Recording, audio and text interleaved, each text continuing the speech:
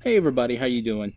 This is going to be a little different. I'm going to give a review of a cool piece of tech. I've had VR for about 6 months in one version or another, and I'm not a big gamer, so I can't really get into VR gaming too much. But I do enjoy the Google Maps in VR, and this is the other game changer I think I have seen so far. And this is the Tilt Brush by Google. It's a painting app in 3 dimensions. And some of what some artists have created online made me laugh out loud yesterday when I first tried it, just with how awesome it is. I don't say that lightly either. It blew my mind what has been created in these worlds. Right now, this is the start screen. I'm on the Oculus Rift, by the way, which it came out for after the HTC Vive. Those are your two main options to choose from with VR. But I'm looking around, so if the camera looks shaky, that's my head looking around in this VR world. It looks awesome. It's not perfect. The current state of VR does have some screen door effects, and it's not the highest resolution, but it looks great. It really does. Even with somebody that wears glasses like me, it looks awesome. So let's see what some artists have done with this. Let's go to some examples here. First example I'll load is probably the Starry Night impression. So when you first load these are created by users and saved up to the sketchbook, Google's online storage for the art that users create.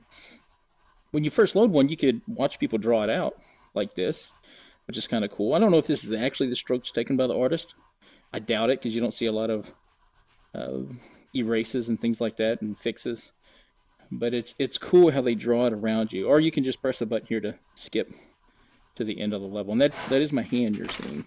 I'm just waving. My hands are free. All right, so this, if you've ever wanted to know what it felt like inside of Starry Night, this is what it feels like. I'm looking around. You don't get the half of it because you're not in the world I'm in. Fully three-dimensional and immersive. And you can move around this world. So if you hold the two inner buttons like this, you can adjust your size. Right now I'm the size of an elephant. So this painting is huge. Or not an elephant, a dinosaur. I'm the size of a dinosaur. I can go down to an elephant. It gets even bigger. I can go to human size. And this is what the artist thought human size, and I'm holding the things just to spin around without moving my head, and it is enormous, but it looks amazing. Now, I want to see what Starry Night looks like with some music playing, because there's a cool feature right here called Audio Reactor in the application that will make certain lines, depending on what the artist chose, jump and react based on the music that's playing on your computer at the time. So I'm going to start that and let's see what happens.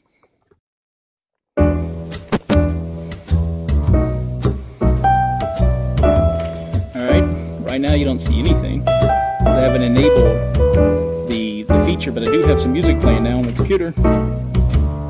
Looking, it found some audio. There it goes. And now, check out the painting. I don't know if you can tell, but that thing is actually responding to the music that's playing. I think that is just beyond awesome. All of a sudden, Van Gogh has come to life for you to watch. It's pretty nifty, huh? So let's load up another one. Let's keep the music playing. Let's load up another sketchbook. Let's do the one I have saved. Again, we can see as it's being drawn out, which is pretty nifty. Or we can skip to the end. So let's skip to the end.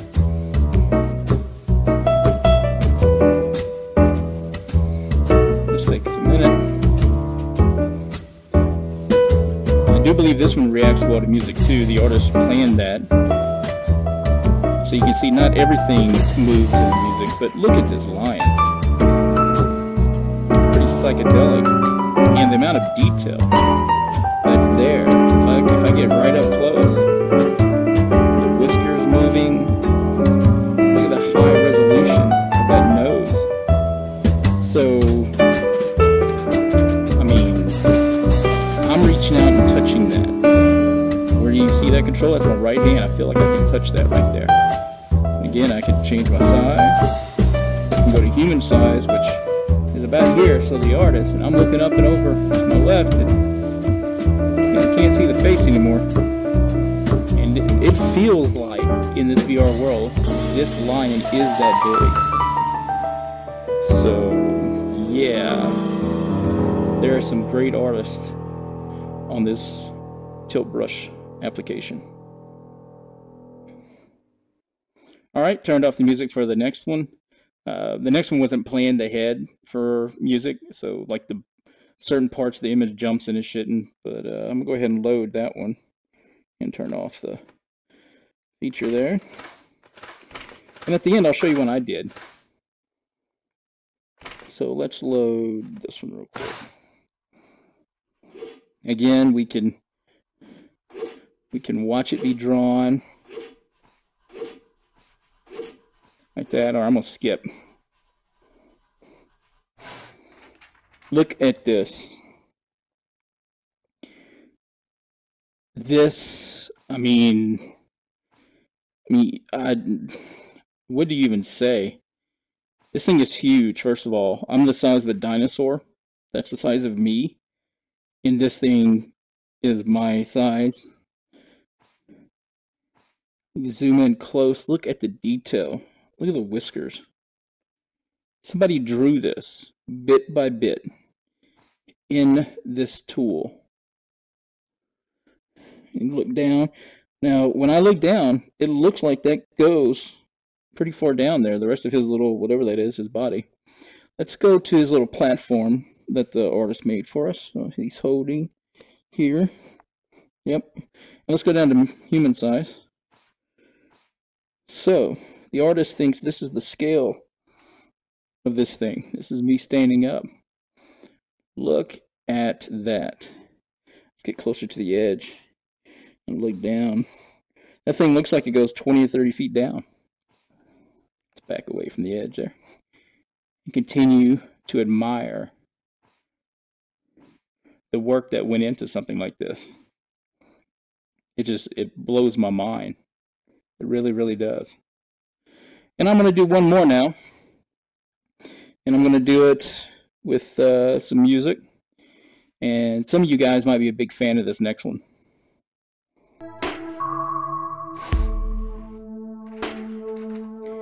Here we go. Would any of you guys happen to be Star Wars fans? And a Star Wars painting that reacts to the music that is being played? We are in the middle of this. I'm walking forward in my living room right now, reading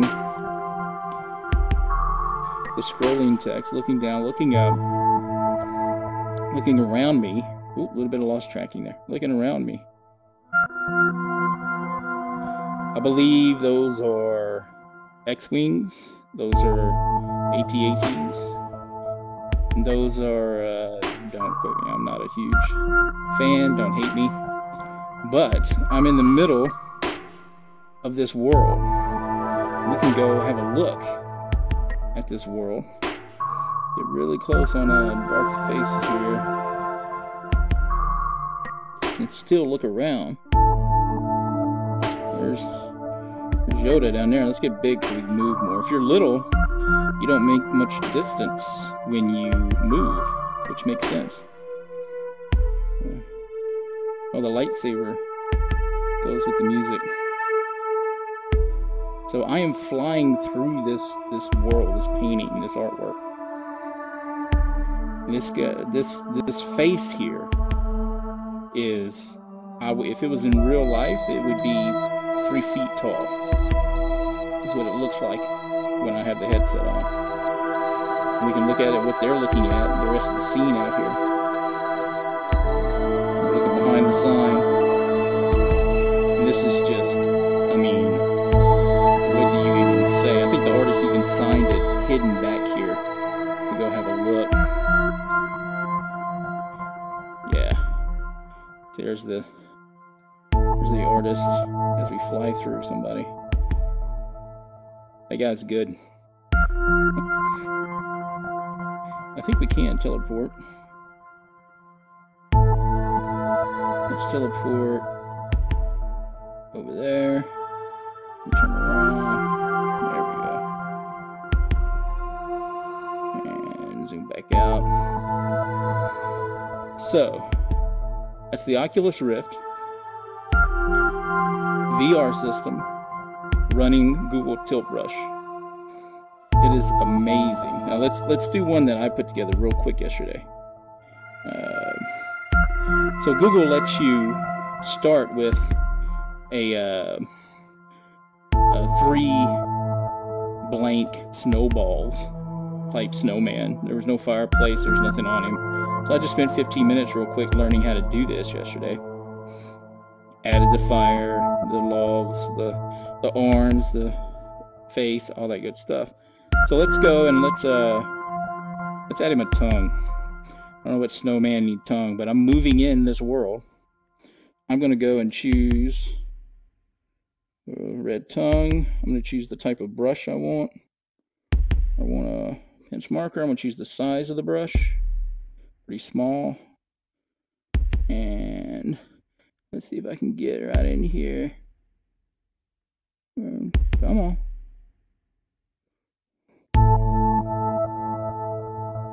I don't know what that is. I'm going to delete it though. I don't like that brush. Let's go for a regular marker. And what size am I? I'm pretty small. Whoa. Alright, we're going to call that the tongue. And we're going to go back to the color here. That. We're going to make this really tiny. And that's his tongue there. Let's zoom back out. I gave my snowman a tongue. This fire is one of the brushes. It's a fire brush. And the embers is a different brush. And the wood is just brown brush strokes. Rough brush strokes you can choose to make a little fire down there. But yeah, and also if you look at the carrot, it's actually made up of paper. I don't know if you can tell, if you look really closely, it's a paper brush. So it's very weird and interesting to make something that way. And also look at the size of, I'm like tiny. I'm the size of a squirrel on my snowman. All the way down to the fire down there. Alright, let's get big again. And move away. And that's Google Tilt Brush. You have 2 major options in VR. You have Oculus and HTC Vive. The Oculus Rift here is much, much, much cheaper. It's not quite as good resolution-wise, and it restricts your movement a little more. The HTC Vive is like a full room device. This is a little more restricted, but it's good enough for me. I can walk around quite a bit and wave up and down and reach down to the floor, reach up high. I can do all that and interact with everything. I recommend it. This is a game changer for me. Highly, highly recommend it. Alright. Thanks for watching, guys. I'm either going to end it there, or I'm going to cut to Google Maps video, which I think is very cool. I think I'm going to throw Google Earth at the end of this. This is the only other VR game, if you can call it a game, I really play. I love pretending to be able to fly around the world and see everything in 3D and in virtual reality. All the data that's in Google Maps. So let's go ahead and start here.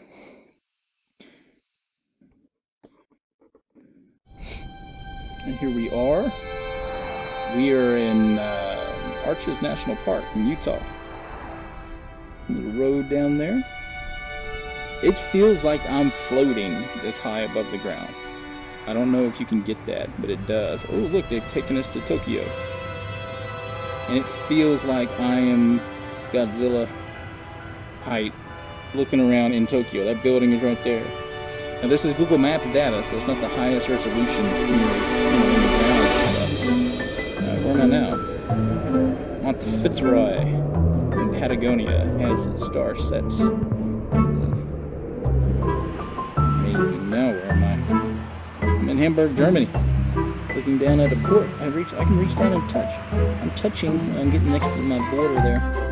Oh jeez. This is Half Dome. I'm at the top of Half Dome. How many of you have ever been at the top? This is the little tour. Let's get in and start. Let's get in and start exploring, shall we? I already know how to explore. Thank you. Yes, I can drag the Earth. I guess I'll show you guys. I'm pulling the trigger and I'm dragging that. And there's the states. I can zoom in. There we go. There's Houston down here. Yeah, we're gonna get a lot closer into that in a minute. Place the Earth beneath you. I did that. And I can tilt and zoom. So now we're down here in Houston. Alright, can I skip the tutorial?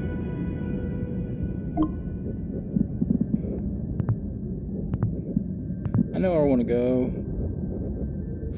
Okay, it gives you a list of places you can go. Let's just save. Let's go to my house here. It's not quite finished here, but you've seen that view from me spamming it on Facebook enough. The family has anyway, friends. And right about there is my place, where I got the little cursor, if you can see the cursor. And this is, and I can change the time of day. So this must be sun in the summertime, because right now every morning the sun comes up quite a bit over there. Not that far north. So yeah, but this is I can look over my shoulder, watch the sun go down over the Galleria area over there. That is Google Maps. Now I can fly, so I'm pushing the thumb button. I'm flying. Let's fly down to downtown here, or City Hall, and bam, just like that, I'm in City Hall. It's still playing the tutorial. Okay, go away tutorial. Thank you. But yeah, see where I'm in Herman Square. This is just, I mean, I just love being able to fly around. Let's go somewhere cool. Not that Houston isn't cool, but that we haven't explored yet. We're gonna go to the zoo in Houston. I spend a lot of time at the Houston Zoo. But anyway, so let's tilt the Earth up and rotate it north and zoom out. I am floating up into space. I feel like it. The Earth is massive. So, where do you want to go? Well, I guess we can pull up the menu now and choose some places. Featured. Let's go to, see what else we got. Let's go to Belgium. I love this little piece of artwork. Not little, this giant piece of artwork they have in Belgium. So we're in Brussels. And I'm flying around, choosing my height, where I want to go. Pretend like I'm flying down this road here. And I mean, I guess you just have to experience it in VR, but this is amazing. You can go all the way down to the ground, but it's just geometric shapes when you do that like this. See, it's not the highest definition, but recently they did add Street View. So if I pop my head in this bubble right here, I will go into Street View, latest Street View image of this area, and I'm looking around. Or if I click on it, I can get more interactive with the Street View and actually drive around the streets in this town. So I can have a virtual vacation in this place, which is, I mean, This is the future. Let's go look at this. Let's get back out. And when you get back out, you go right back to where you were. And let's fly up and go anywhere in the world we want to go. That's the Google Earth feature. I can spend hours doing this. And there's our Earth right there. Beautiful. Looking around. There's the States. Alright guys, thanks for watching.